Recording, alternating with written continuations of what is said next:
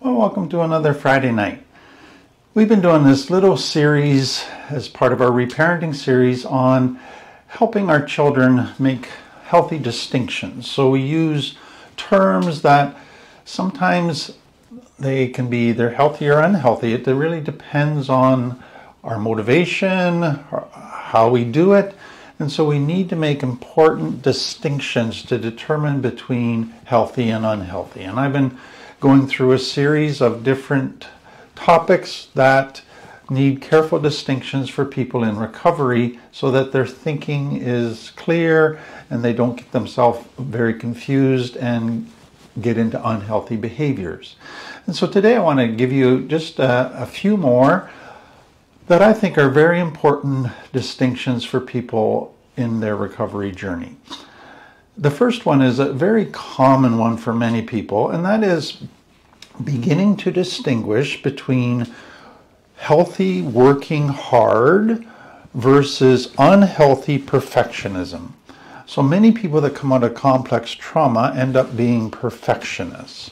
So if we go back to being in complex trauma, what many people were trained to do is that they had to do everything perfectly, and that was driven by their shame.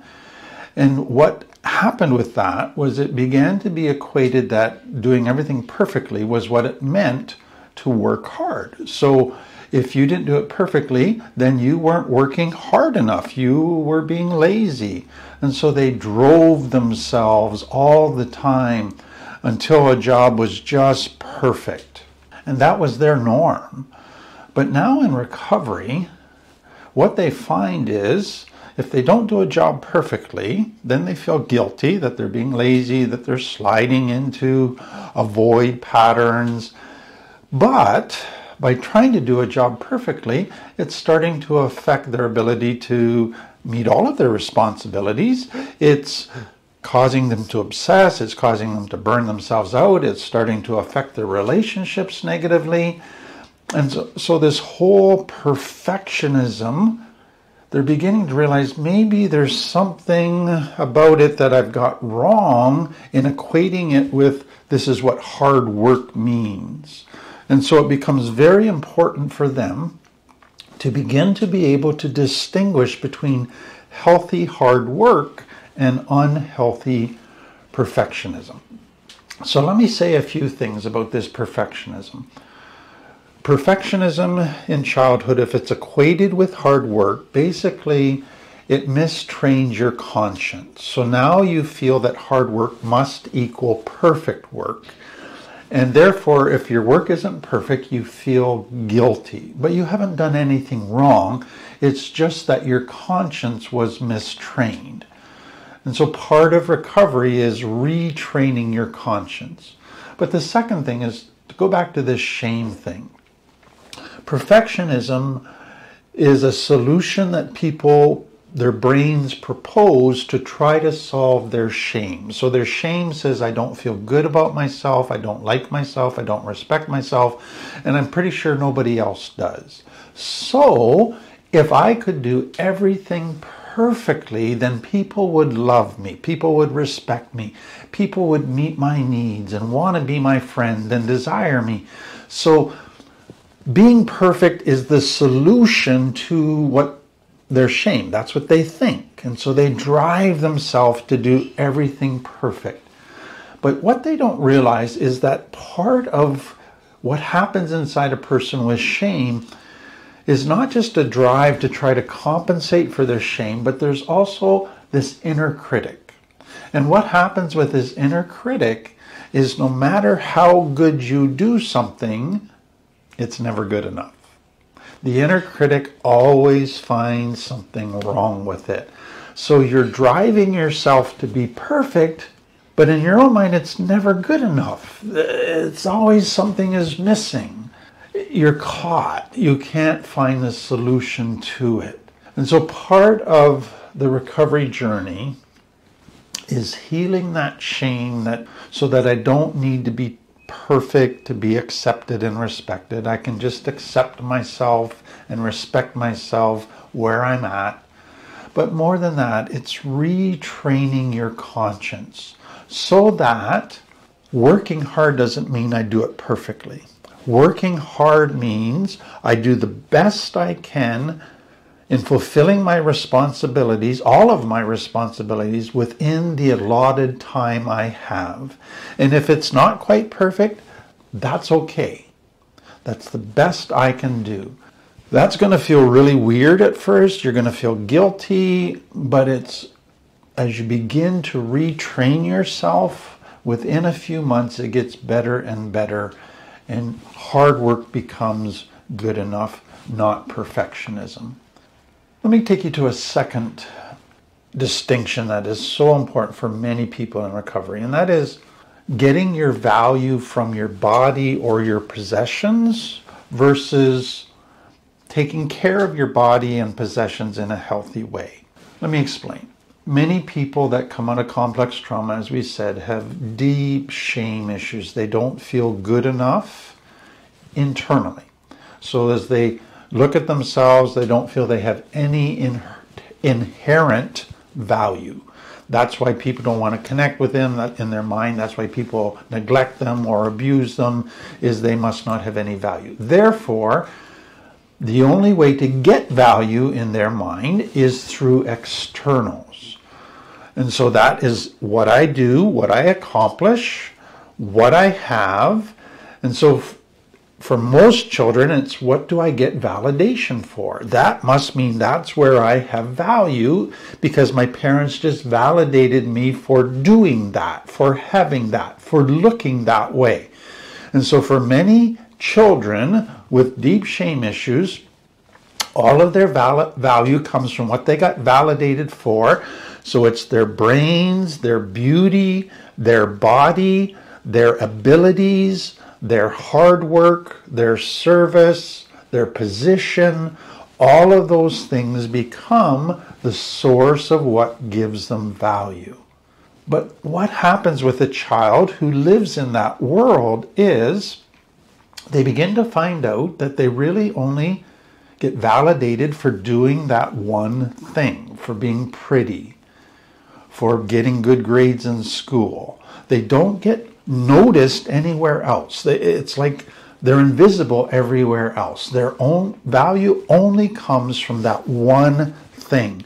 And so they begin to go, does anybody really care about the rest of me? Does anybody care about the total of me? And that deepens their shame.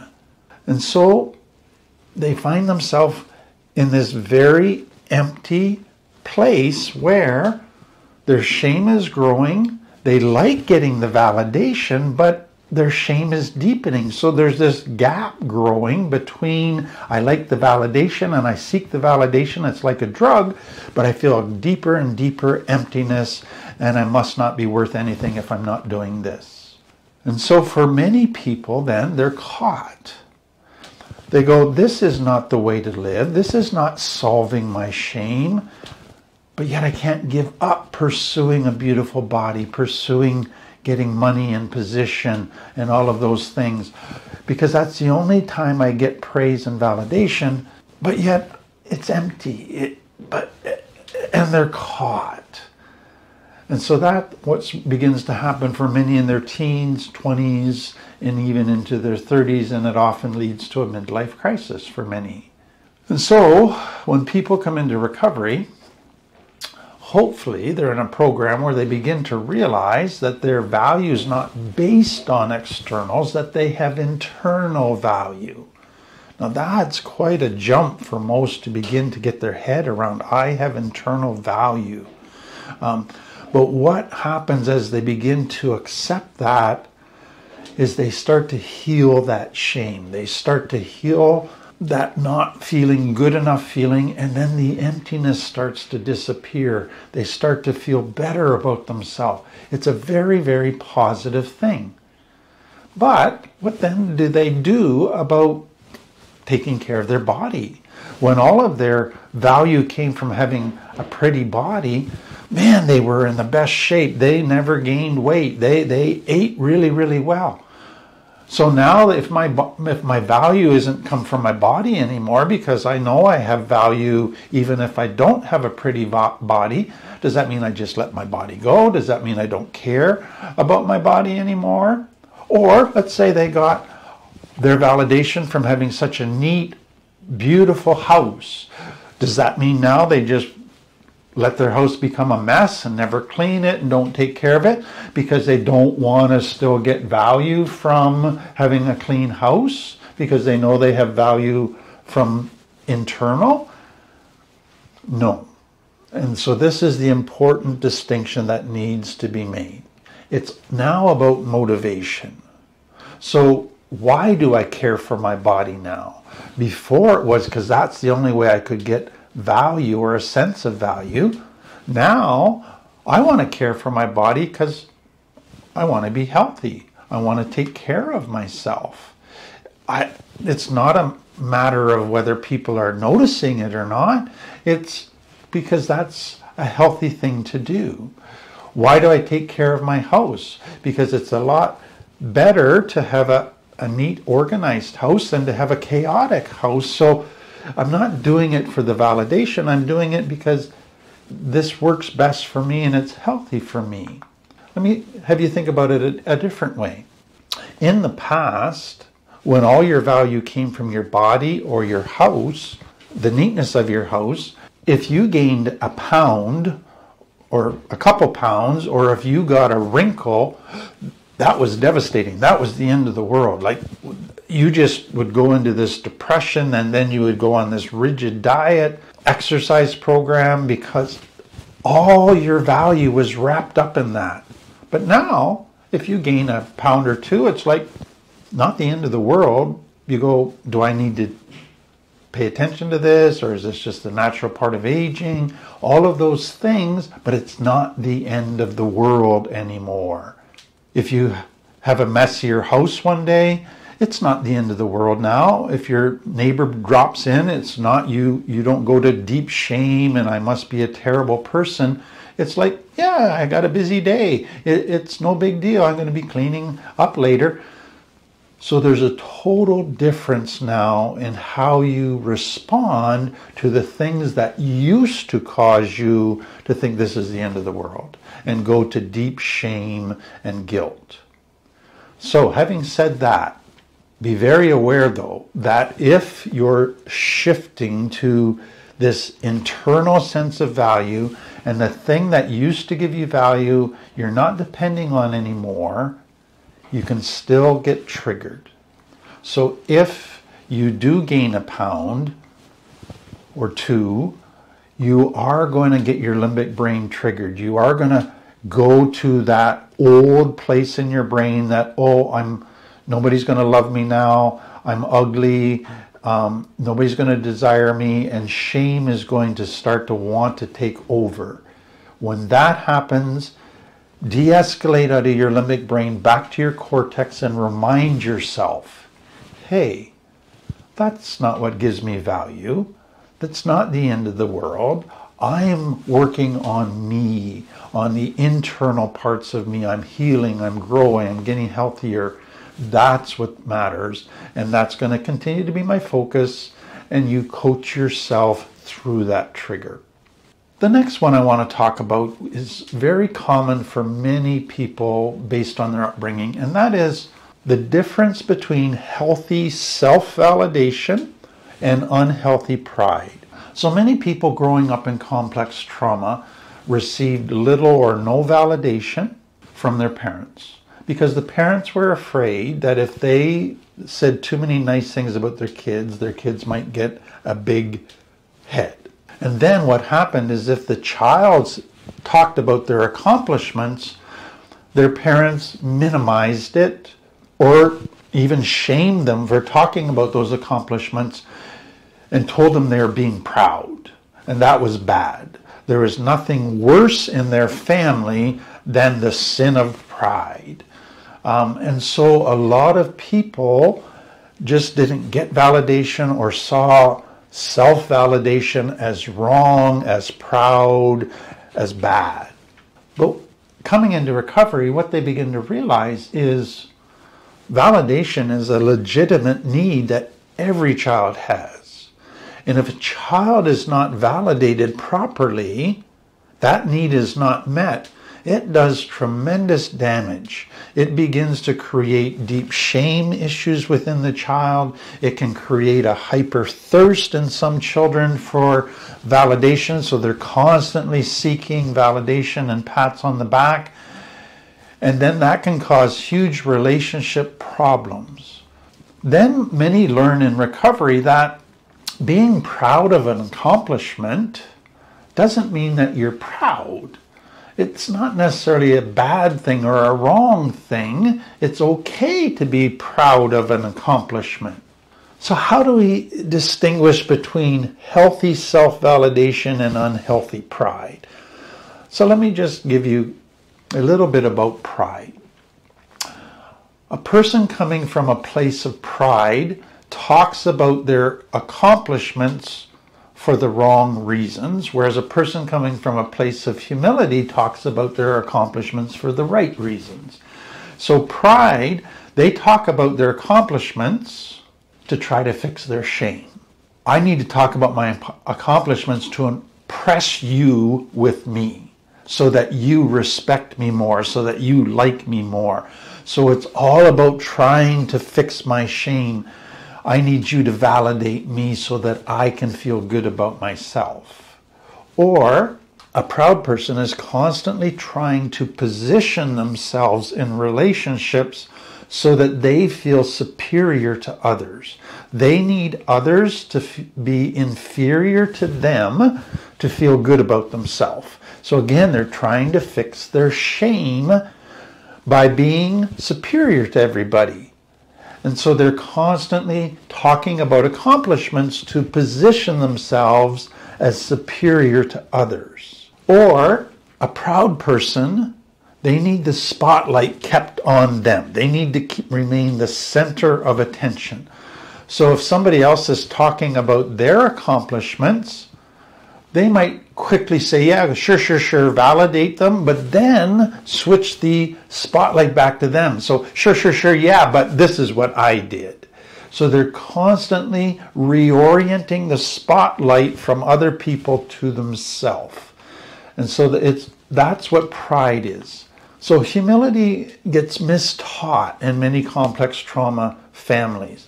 If pride is thinking you're superior to everybody, is what it's being taught, then humility, you need to see yourself as less than everybody, is what is taught. But that's not the right definition of humility. That's actually a false pride. And so humility is not seeing myself as less than. It's not putting myself down. Humility is seeing myself as equal to everybody. It is seeing myself that my needs matter just as much as your needs. It's seeing myself that it's just as right for me to express myself and my emotions and my needs and my dreams and my accomplishment as it is for you, because we're equal. I'm not superior, I'm not inferior, we are equal. And so a person with humility then, they will share accomplishments, but it comes from a very different motivation.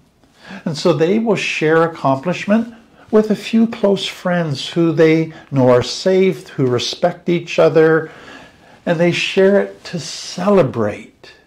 It's not to put themselves as superior. It's not to make the other person jealous or to validate them or to respect them more. It's to celebrate an accomplishment. It's because they have a friend base, a friend support group where we want to support and validate and encourage each other and mirror back to each other their significance, their value, their worth.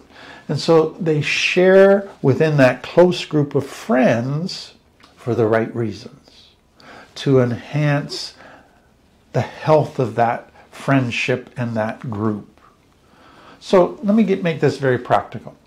If I've accomplished something, so I've got this fresh accomplishment in my mind, I try to follow some guidelines. So basically 3. So number 1 is, why do I want to share this accomplishment? What's my motive here? So immediately I have this accomplishment and I want to tell some people. So why? What's my motive? Is it to have them impressed with me so that I feel superior to them? Or is it just to celebrate with those that love me and we have a close friendship? So what's my motive? Secondly, who needs to hear this? Do I broadcast it everywhere? Do I just tell a couple close friends? That's usually what I do, but sometimes if I'm working with other people, I might share an accomplishment if I know they're struggling and wondering if all this work is worth it and they're getting discouraged. I might share it to encourage them. And so it comes from a place of love to help others so that they will feel hope and motivation. And then the third thing is, okay, I've shared it once with these people. How often do I keep sharing it? Is once enough? Usually. I don't need to keep reminding people of this accomplishment. And so there needs to be kind of the awareness that it's easy to start talking about it too much, and I don't want to fall into that. So it's okay to talk about accomplishments. That's not pride. That can come from genuine humility. We just need some helpful guidelines around that. Now, there's another distinction that is so important to think through, and that is healthy encouragement versus unhealthy positivity. So let me explain it. Many growing up in complex trauma grew up in families where they only got negative criticism from their parents. Nothing they did was ever good enough. And so it was always their parents were pointing out their faults. Their parents were telling them how bad they were a failure, just negative, critical all the time. And they now in recovery look back and realize, wow, that really hurt me. That did a ton of damage. That created so much of a shame identity that I'm now trying to recover from. I don't want to repeat that in my children. The danger is they've become to learn we need validation. We need encouragement. Those are legitimate needs. So many think, okay, the correct approach now to parenting is to only say positive stuff to my children, to tell them they're the best at everything all the time. I just want to encourage them, be positive, never ever be negative with them. But then they begin to notice something after a while. They use that approach, but then they don't like what they start seeing in their children, because what they begin seeing in their children is their children walks around very proud. They think they're better than everybody. They think they can do no wrong. They have this real superiority complex and they go, ooh, I don't like this kid. Or the child walks around entitled, like treat me like a king all the time. Never say anything negative. Never challenge me. Never say no to me. I am entitled to get my way all the time. And they go, oh, I'm creating a monster here. Or let's say their child is a terrible singer. They can't even carry a note. They're always off key. But yet you've told them all their life they're a wonderful singer. They're the best singer in the world. And now they want to pursue a singing career. They just think they're the greatest singer in the world. And you know, wow, I have set them up for a huge disappointment. They are going to have to face reality. If they pursue this singing career, they're going to get told they're a terrible singer. This is not a career for them, and it's going to crush them. It's going to disillusion them. And so all of a sudden you realize, well, you're confused. What do I do in parenting? I don't want to be like my parents and negative, but I've tried this positive, and that's got negative consequences as well. So let me put it this way. In complex trauma, your parents mirrored back to you a picture of yourself that was all negative. And so it was a distorted picture. What you're doing now is mirroring back to your children a picture that is all positive, but it's distorted too, because no child is perfect. Every child has flaws. Every child is not the best at everything.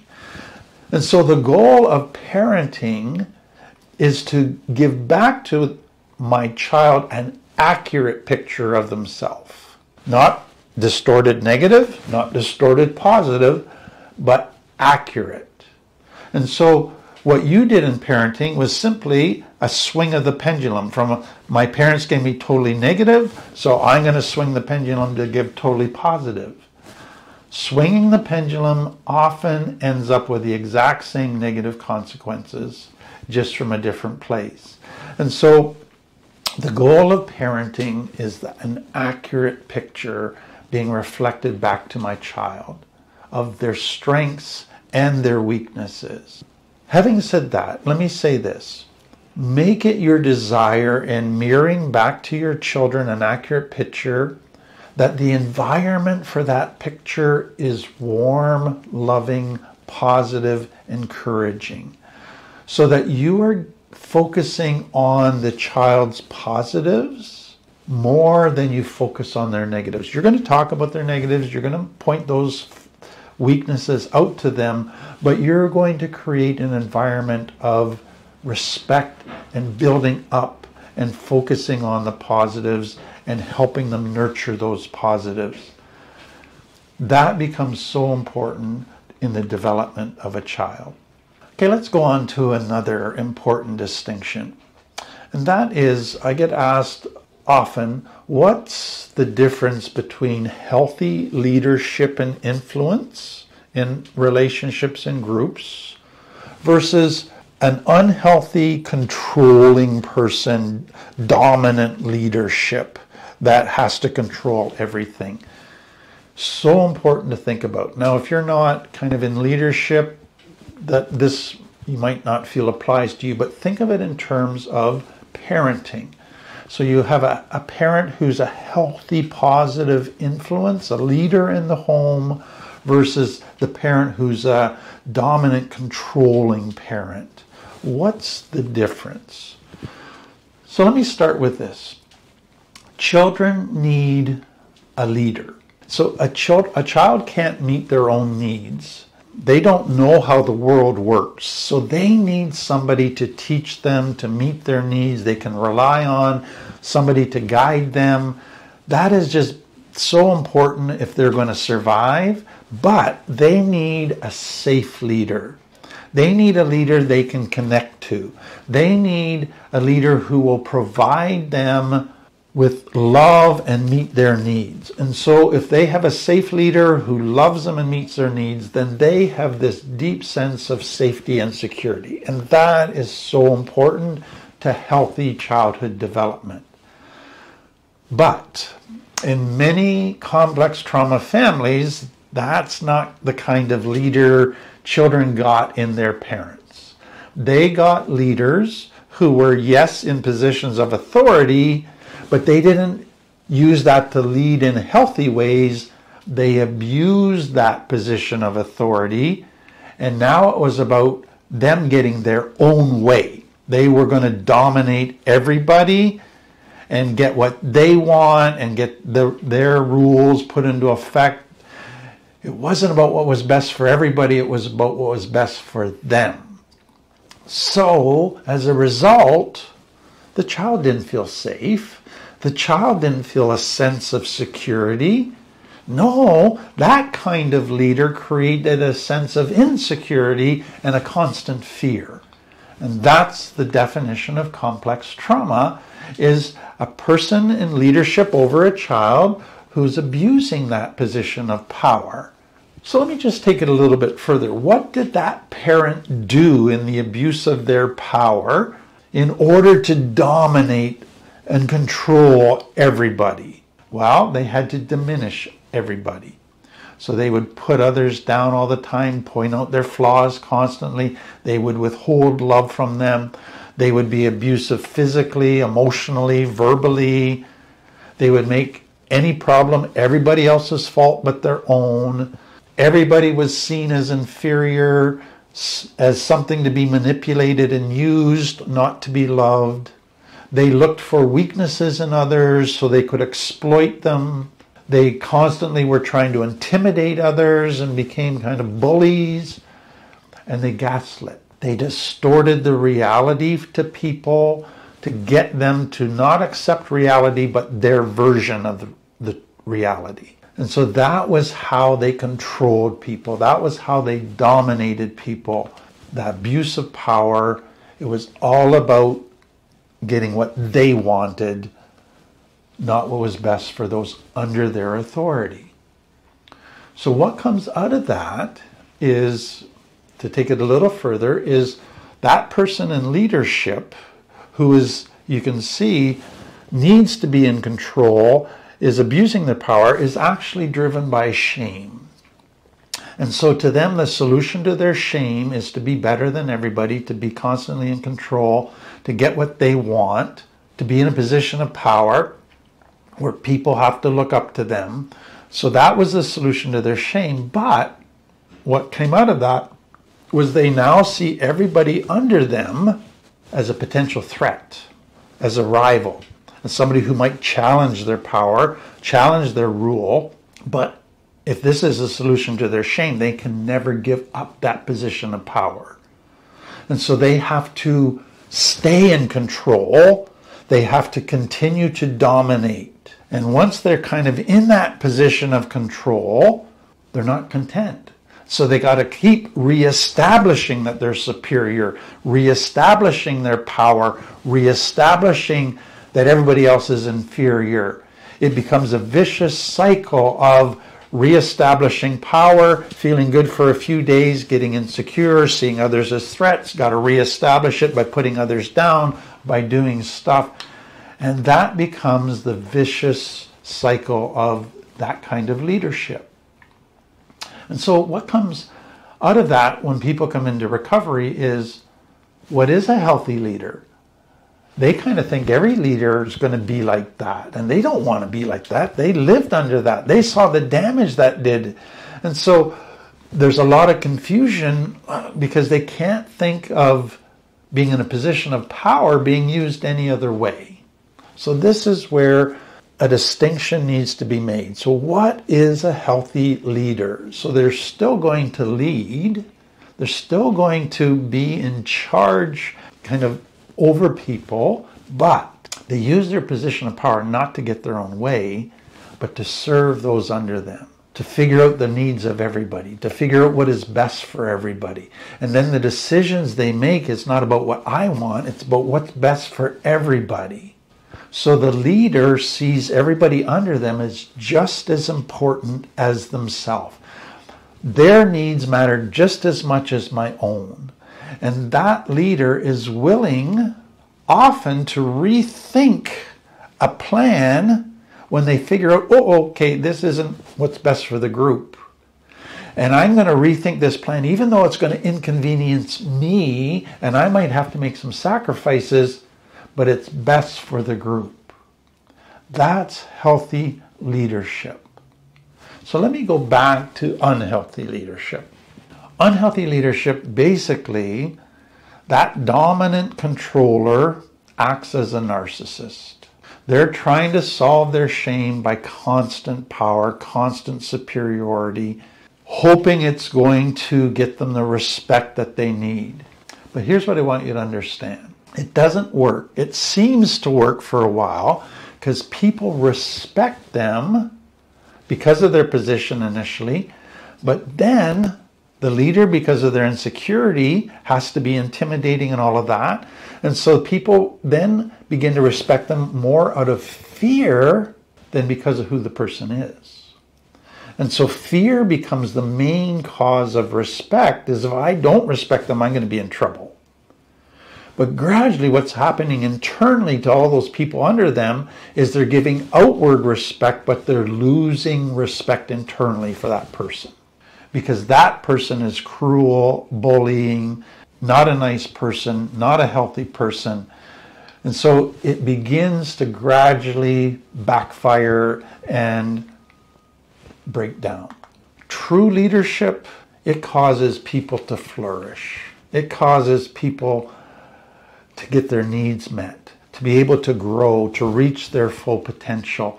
And so people who are under healthy leadership, they respect the leader, not out of fear, but out of love, out of that person has character, that person loves me. And so it's the right kind of respect that lasts. That dominant, narcissistic, control type leader, it always represses people. So people don't flourish, people get repressed. And it always does damage to people, whereas healthy leadership always leads to health in people. That unhealthy leader, bottom line, creates a complex trauma environment. If you come into recovery and you've grown up with unhealthy leadership and that's all you've known, and now you're kind of beginning to understand healthy leadership, and you keep growing in your recovery and you get to a place where people ask you to be a leader, that's going to cause some issues for you. So the first issue is probably, I don't think I can be a leader because I don't want to become that person. And so that's a healthy fear, and doesn't mean you shouldn't become a leader. It means you should go in with your eyes open. And that leads to the second thing, is once you become a leader, what you're going to find is now you do have power, and what your brain will naturally go back to is that old template of how dad led. And go, wow, I'm the boss now, I get what I want. And you can, without even realizing it, begin to abuse your power. And so that's where you have to be so cautious when you get into a leadership position, that you just don't fall into the old template, but that you really work hard to become a healthy leader. And that's where you often need another healthy leader to mentor you and to help keep you accountable so you don't fall into those unhealthy patterns. Now this leads to another, it's kind of connected distinction that is important. And that is, a lot of parents will say, what's the difference between enforcing consequences with a child that's healthy versus manipulating a child? So let's say, and so you tell the child, I want you to do this, clean your room, and the child doesn't want to do it. So if I make the child clean their room, is that manipulating them, or is that unhealthy, forcing them? And if I say to the child, if you don't clean your room, then this is going to be the consequence, is that healthy or is that manipulating? So those are very important things to think through carefully. So let me begin with the child's brain is a limbic brain. The cortex hasn't developed very much yet, so they still operate out of that instant gratification, if it makes me feel good center. So the challenge in parenting is, if I let my child just operate out of their limbic brain, they're going to make a lot of decisions that are going to make them feel good right now, but are going to have long-term painful consequences. So I need to help train my child to think longer term, to do stuff that doesn't feel good now, but it's going to be really good later on.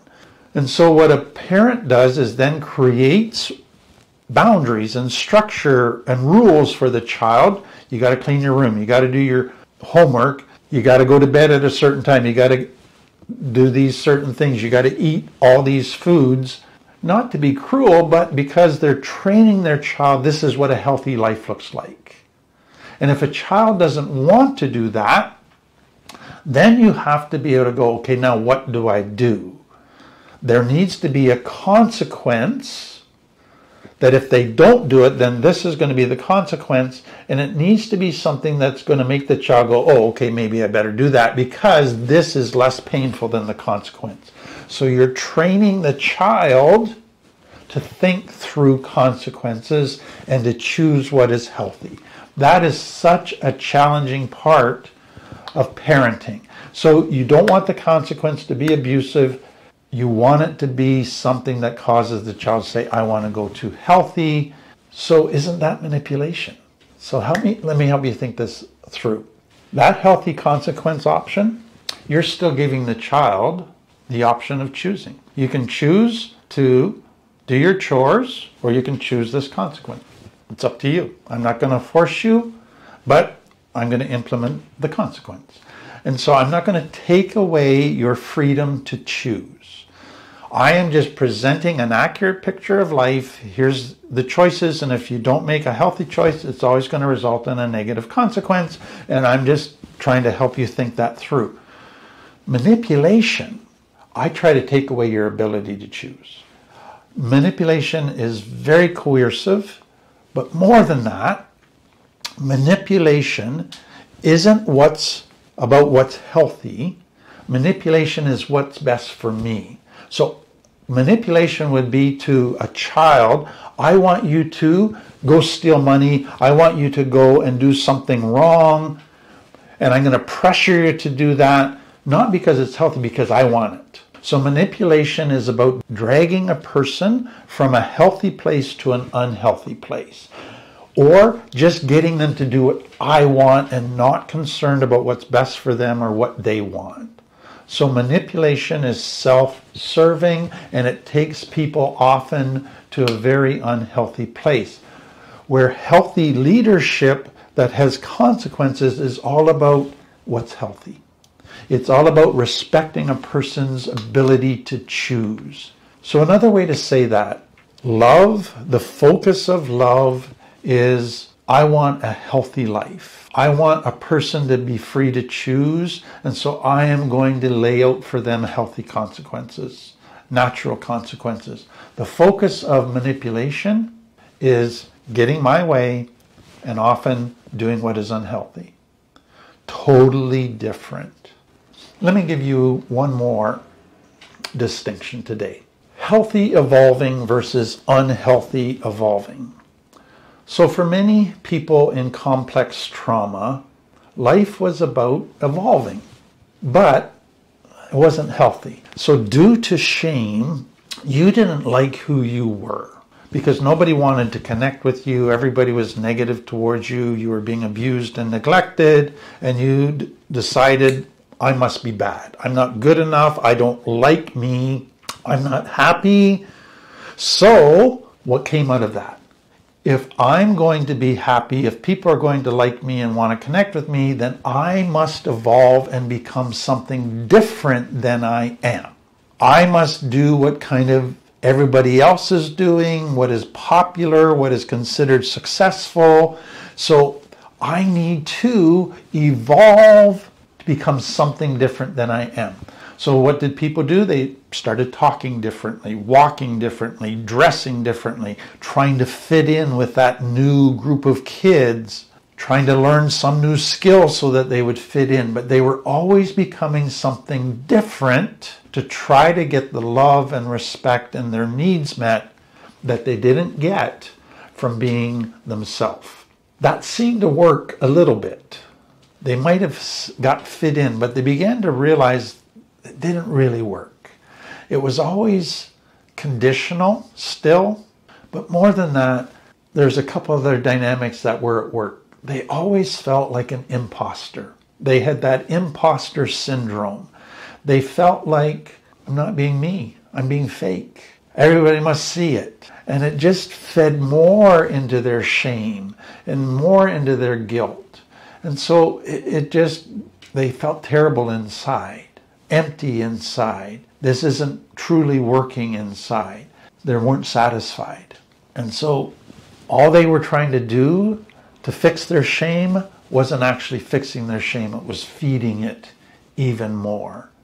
And that's the sad conclusion about that approach to life. But that was the only thing that many had as an option to try to survive in a family where they weren't accepted and loved and valued, and their needs weren't met. But now, in recovery, what they're finding is they have this deep longing to get healthy. And that means they have to evolve, they have to change, they have to try new things, they have to use new tools, they have to move out of their comfort zone, they have to do things that feel very weird to them, and all of a sudden they go, this feels like childhood. This feels like I'm being fake again. This feels like I'm trying to evolve into something that I'm not. Am I being an imposter again? And it stirs up all of that stuff inside of them again. So here's what I want you to see. The key difference is that the child was evolving to try to be something other than their authentic self, because they concluded their authentic self was bad and it only caused them pain.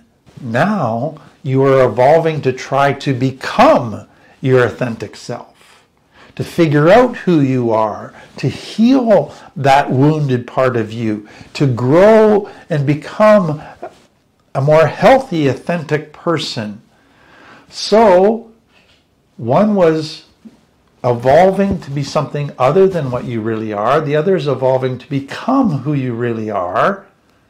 They feel the same, but they're totally different. Let me give you a final distinction.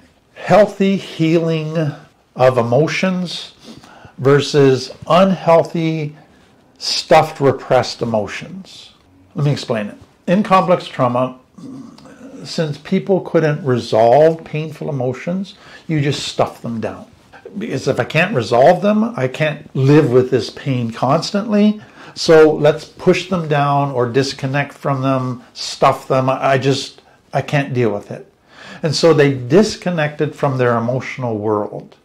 And what came out of that was they felt just dead inside, robotic. There was an emptiness that developed from all of that emotional disconnection. And so what do people begin to do? They begin to try to find emotional life or to feel alive. And so the only way they know to do that is not through feeling emotions, but by pursuing thrills, by pursuing excitement, by pursuing pleasure. That's their only option to try to feel alive.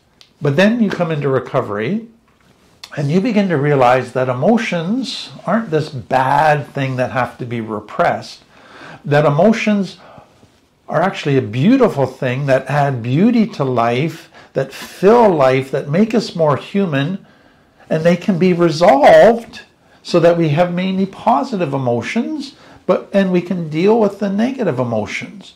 And so many people in recovery begin this journey of starting to explore their emotional world, this new part of themselves. But often what happens is initially, as they begin to explore these emotions and let themselves feel emotions and express emotions, they just feel like a hot mess. They've got so many emotions, it's overwhelming. And then they find they get triggered all the time, and that makes them even more of a hot mess because they are just going from one intense emotion to another depending on the trigger. But gradually in this recovery journey, they begin to learn how to manage these emotions, how to express them appropriately, how to heal the wounds that cause the triggers to happen. And as they do this healing, growing journey, they find that they're not a hot mess. They're emotionally stable. They acknowledge emotions, manage emotions well. They're not all over the map. They're dealing with things. And they're not getting triggered as much because wounds are healing. And when they get triggered, they don't emotionally dysregulate. They're able to manage it very well. And so what can begin to happen to people when they're not a hot mess all the time, and they're managing emotions and not feeling these emotions at great intensity all the time because they're dealing with them as they come up, is they go, am I stuffing again? Am I going back to unhealthy stuff again? Am I disconnecting again because I'm not feeling the same emotional intensity and I'm not all a hot mess all the time? So maybe I'm starting to stuff again. It feels the same, but it's totally different. What you are doing is such an important, healthy thing. You are now experiencing your emotions. You're not denying or repressing them. You're experiencing them, but you're dealing with them. And you're dealing with them with healthy tools. And the more you deal with them, the better you get at it. So it feels like that old disconnection stuffing thing, but man, it's a totally different thing. And I hope you see that. Well, that's another set of distinctions. We're going to have another week on this. I just hope it's been helpful to you as you think through the important parts of this recovery journey. So that's the end of our Friday night. Thank you for being here. I hope you have a great weekend.